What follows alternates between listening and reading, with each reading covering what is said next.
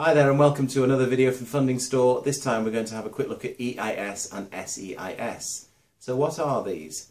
These are tax relief schemes for investors in companies. EIS introduced in 1994 and SEIS, its little brother, was introduced very recently.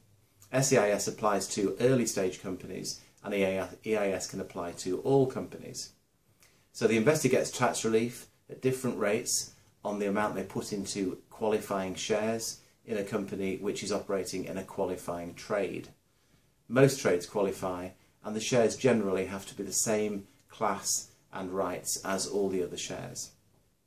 So if you're looking for investment in your company, what you should do is go to your advisor and ask them to review whether your company qualifies under either of these schemes, and if so, they can actually write to the Inland Revenue HMRC and ask for pre-clearance qualification.